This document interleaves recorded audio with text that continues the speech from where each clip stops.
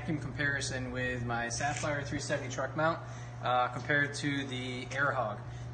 So just to show you, obviously there is a gauge on the Truckmount here for measuring the vacuum, but I also have a gauge here, and I'm just going to show you how they compare to make sure that they're calibrated correctly, because then after we do it here, then we're going to go to the other room and we're going to show you on 200 feet of hose, 2-inch hose on the Air Hog. So I'm going to start this up.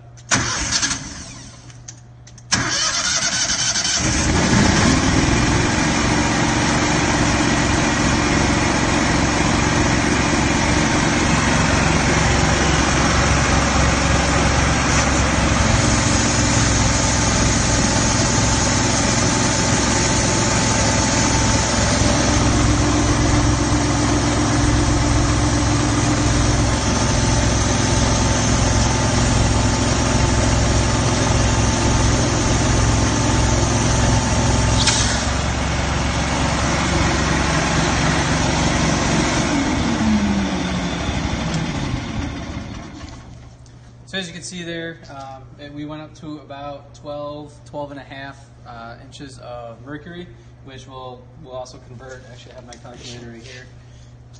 So if we went for 12 to 12 and a half, let's see, 12 inches converts to 163.15. If we went to 12 and a half, that converts to 169 inches of lift. So now we're going to go over into our showroom that's in the process of construction, and we're going to show you how it compares to the Air Hog.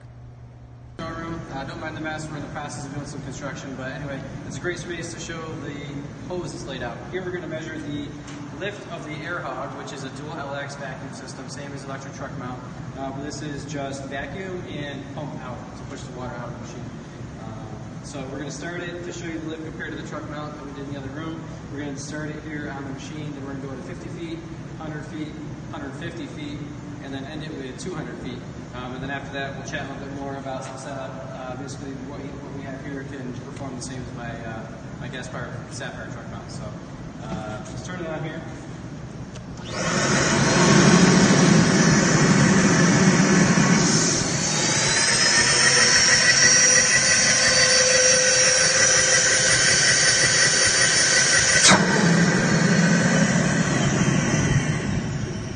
That was just over 12 inches of mercury, which was about the same as the Sapphire truck mount in the other room, connected right to the machine.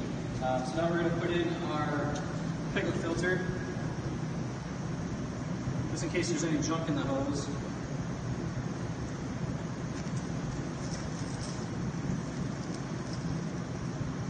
I'm going to turn it on, and then we're going to go out to 50, 100, 150, and then 200.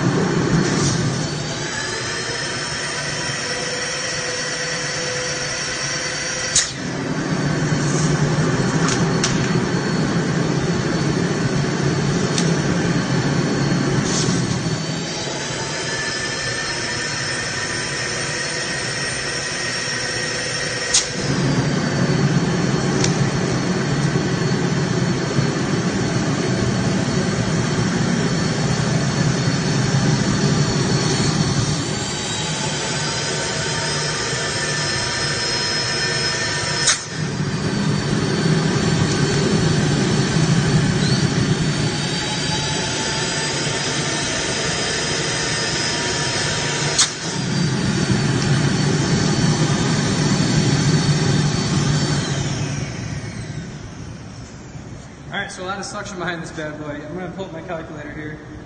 You notice right at the machine we're just over 12. At 50 feet we're right about 12. At 100 feet we still hovered right at about 12. But then when we got to 150 feet it came down to about 11, I believe is what it was.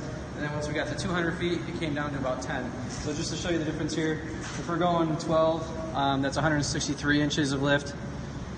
If we go to 11, and if we go to 10, that's 135 inches of lift.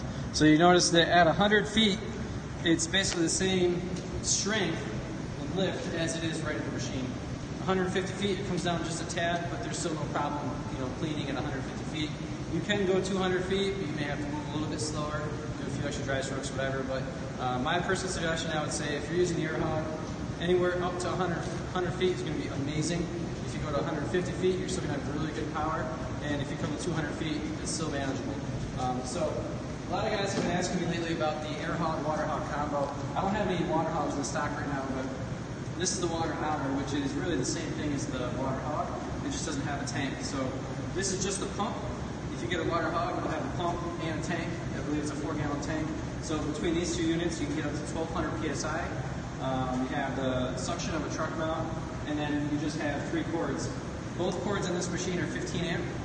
And then this, I believe, is 12 amp. I have to double check that. Well, this pump on its own is, I think, 6 amps. But if you have the Water Hog, I think it's 12 amps. So I have to double check. But anyway, to connect the two, I mean, that will just connect right to your one. Of course, the vacuum hose. When you have the Water Otter or the Water Hog, you can connect the garden hose to your inlet. Right here, I have a quick connect. And then you just connect the water hose to that. And I have a quick connect. And that'll go right on there. If you get the Water Hog, it comes factory with a 1/4-inch quick connect on the back side. So you can either connect the solution line directly to that from a source, or you can make just an adapter like this. I just got a couple fittings from Home Depot, and then 3/8 for this machine, or you can use 1/4-inch quick connect. That way you can connect your water hose. And then of course you have your solution line. So then you'll just connect that here, and that goes to your wand. And I've got up to 1,200 psi, down to 50 psi with this machine. The only thing you're missing is heat, but you can get a Mytee hot turbo as an electric heater, or you can add a little giant propane heater. One of the two, either way you're going to have some heat. Of course, with electric heater, the hotter it comes in, the hotter it goes out. The colder it comes in, it's still going to come out warm, but it may not necessarily be steaming hot. However, if you have the little giant propane system, you can have ice cold water coming in and very, very hot water coming out. So, Truckmount, a fraction of the cost. All of it is mobile. You can even put a little giant on a cart. You can wheel this in. This machine here weighs 40 pounds. This right here weighs 43 pounds. And if you get the Water Hog, that weighs 50 pounds. So very easy to pick up and carry, very mobile. You can put it right in your van, trailer, or bring it inside of them. If you have any questions, give me a shout. Dave from Clean Pro Supply, 585-426-9507. Thank you.